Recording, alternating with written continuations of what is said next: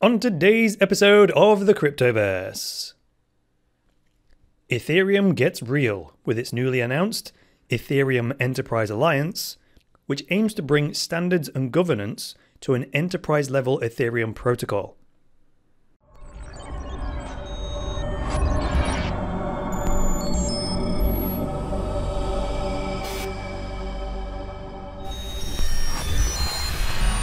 Vaultoro is the one-of-a-kind online exchange where you can trade between gold and Bitcoin. Reserves can be audited online at any time and are protected from confiscation and company failure. Sign up for a free account today by checking out the link in the video description below. Hi there guys, and welcome to the latest episode of the Cryptoverse, your regular dose of news and commentary on Bitcoin, cryptocurrencies and blockchains. I am your host, Chris Coney. Today is the 1st of March 2017, so let us begin with the market roundup. Actually, I'm lying. Got to do the announcements first. So the February feedback survey is now over. I'll be sending out the prizes this weekend, so keep an eye on your Bitcoin wallet this Saturday for a payment coming from me. We had 183 responses, so assuming they're all valid, you're looking at about 15 cents worth of Bitcoin coming your way, which is 1,000 times more than you would get from a Bitcoin faucet, so I'm quite happy with that. Again, the prize fund is linked directly to how much money that YouTube pay me in ad revenue, so don't get mad at me, don't shoot the messenger. Now, the most upvoted tagline from that little competition that I ran in the comments of episode 216 comes from Matthew Stymfal. Sorry if I've murdered your name there, mate. With 30 upvotes. And it says here that Chris Coney is the Morgan Freeman of the Cryptoverse. The calming articulation of his voice makes anyone feel safe in a volatile world. Now, that actually made me choke up a little bit when I first read it, so please show Matthew some love for his contribution there by sending him a Bitcoin tip to that address right on the screen there. I'll also put a copy of that in the sources of this episode so that you can just copy and paste it into your Bitcoin wallet if you so desire. Matthew, I've sent you a couple of quid myself, mate, so thank you very much for that.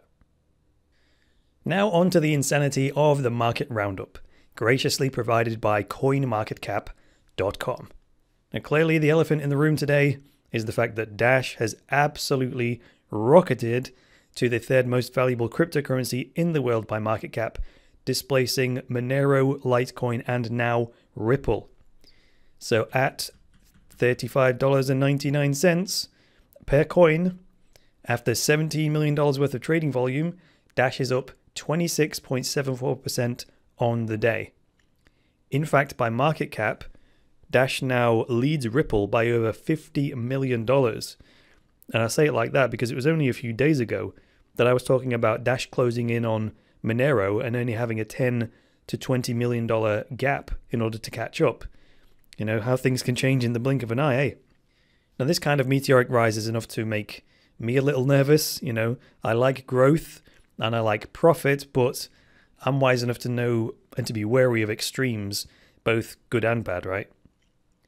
I do think, though, that Dash is benefiting from somewhat of a perfect storm right now.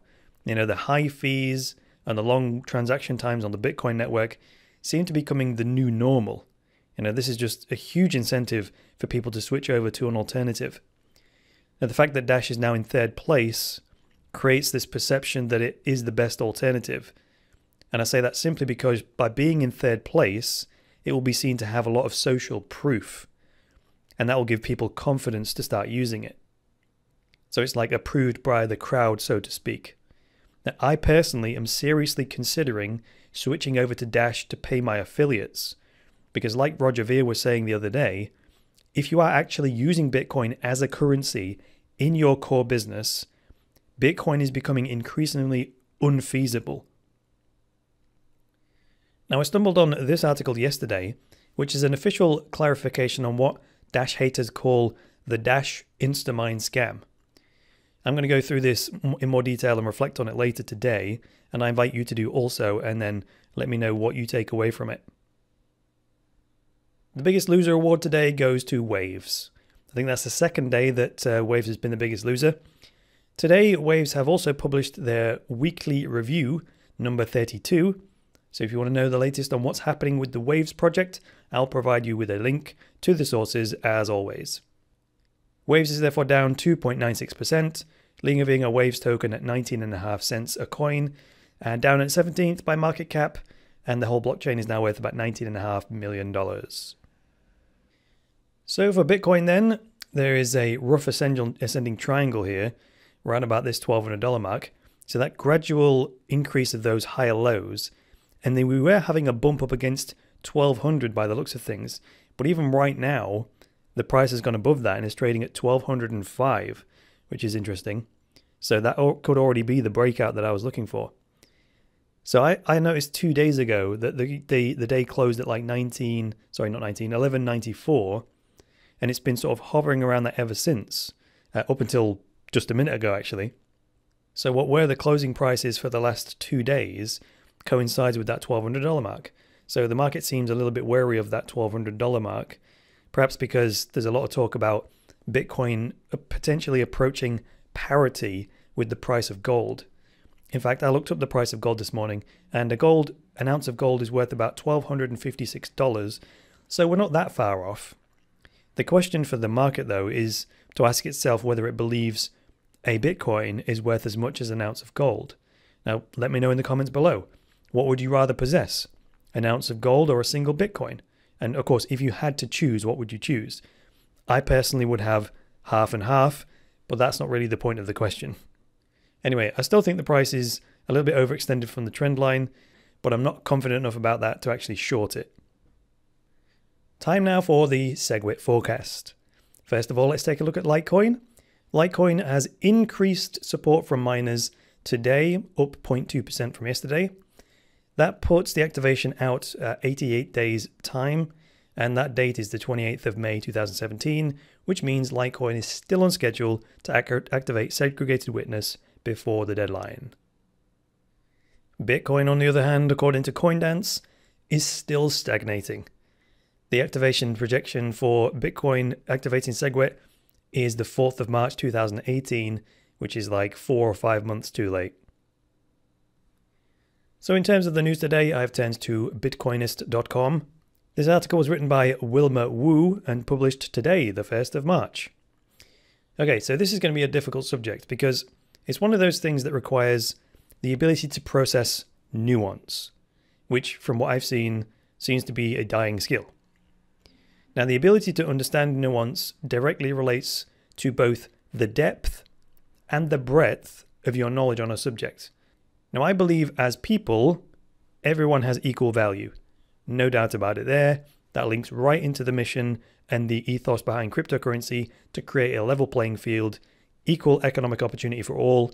And that's based on the belief that all people have equal value as people and are all entitled to the same opportunity as everyone else.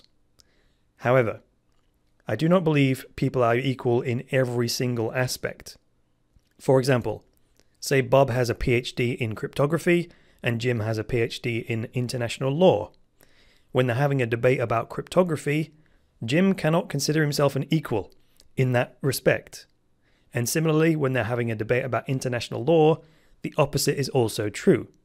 It says nothing about their value as people and their human rights, just specifically within that realm of expertise, they cannot be considered equals. So when people get their panties in a bunch, as I imagine many people will do about this new Ethereum news, it does require quite a high level of understanding of the various subjects in order to appreciate the context and therefore see the real pros and cons of what's going on here.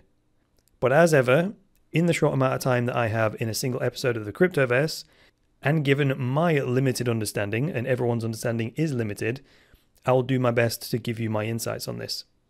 So let us begin with the red section as always. It says, Tuesday saw Vitalik Buterin introduce Ethereum's latest venture, the Enterprise Ethereum Alliance, the EEA, as the platform gained rare mainstream media praise.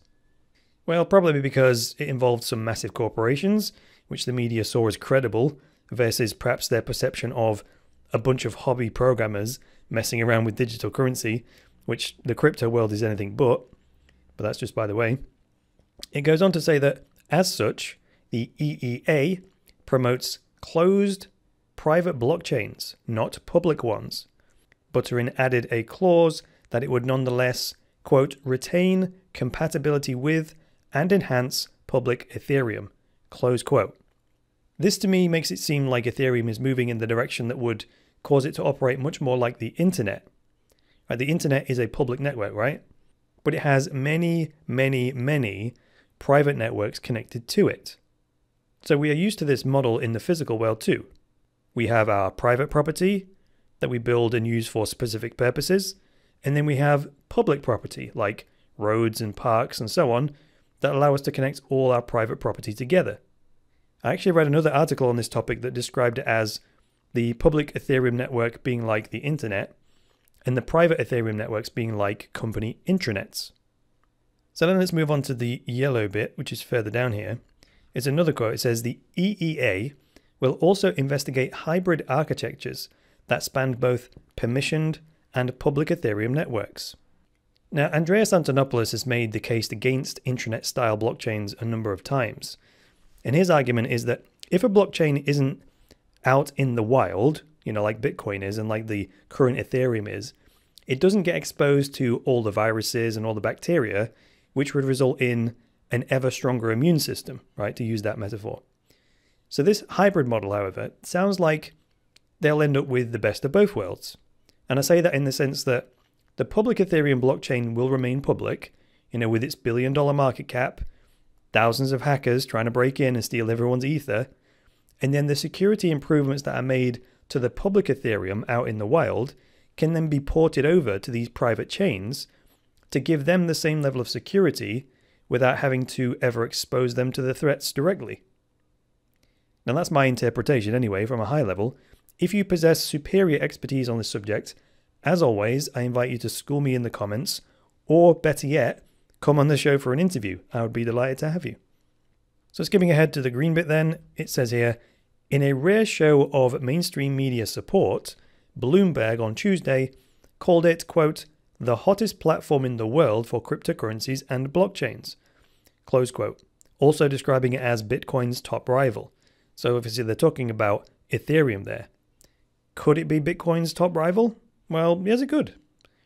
Imagine if there was an internet coin and you had to pay every time you sent an email, or pay a little piece of it anyway. That would give the token value, and then people would start using it as currency. Was Ether designed to be a currency? Well, no, but that doesn't prevent people from using it like one. I mean, baseball cards were never designed to be a currency, but kids in the schoolyard use them as if they were. So then it goes on to say here in the blue color, quote, if Ethereum is going to take advantage of the potential that companies like JP Morgan, Microsoft and IBM see in its underlying transaction technology, the blockchain, as the potential backbone that could reshape modern business and finance, it needs to gain wide adoption to become something of a de facto standard, close quote. I think this is going to be one of the major bones of contention for people. It's this, quote, invasion of the blockchain industry by giant corporations. The question is whether these companies getting involved is a good thing or a bad thing. The objection would be that these companies don't tend to take action because they are altruistic. They are public companies and are motivated by opportunities to profit. Now I say, well, that's fine, because both can coexist. You're using the private-public model in the same way that companies like IBM and Microsoft make money from private clients who hire them to build mini internets for them. And like I said at the outset, this doesn't kill the internet, because much like the public roads, we need that public infrastructure to connect the private properties together so that we can do business and have an economy. And that's what I personally see happening with this new Ethereum Enterprise Alliance. There is one major snag for me though, and it's the bit in purple. It says, plans to rid Ethereum of mining altogether and replace it with the long-awaited Casper proof-of-stake protocol come in for additional praise. Now that to me could be the deal breaker that would cause me to actually retract everything I've said today. I really need a better understanding of this Casper implementation of proof of stake, and this may very well be a naive objection born out of my ignorance, but I'm going to throw it out there anyway. And to make it easy for anyone to actually correct my logic, allow me to express it in a numbered sequence so you can identify where the flaw is. So 1. Proof of stake means proving how many of the core tokens that you control. 2. those tokens can be purchased on the open market. 3. To buy the tokens requires money. 4. The more money you have, the more you can buy. 5. These blue chip corporations have massive amounts of money. 6. They could buy up a huge stake in the network and then rule over it. Now, I suspect the reason that wouldn't happen is that a network that is taken over by a dictator would be abandoned and therefore make the token worthless. However, there's no way to know whether the stakeholders are a single entity or a large group of people. Now, it seems never a dull day when I do an episode on Ethereum, so let's begin the discussion in the comments below. So thanks for joining me today, guys. If you liked this episode, hit the like button. If you disliked it, hit the dislike button. Please leave me a comment below with some feedback and get subscribed. And please support the Cryptoverse and boost cryptocurrency adoption by going to cryptoversity.com/podcast and becoming a patron. From just a few dollars a month, you can secure Cryptoversity's future, get unlimited access to all Cryptoversity courses, and access a private patrons-only chat group where you get direct access to me. That is all for today, guys. I'll be back tomorrow with another episode of the Cryptoverse. So until then, it's me, Chris Coney, saying bye for now.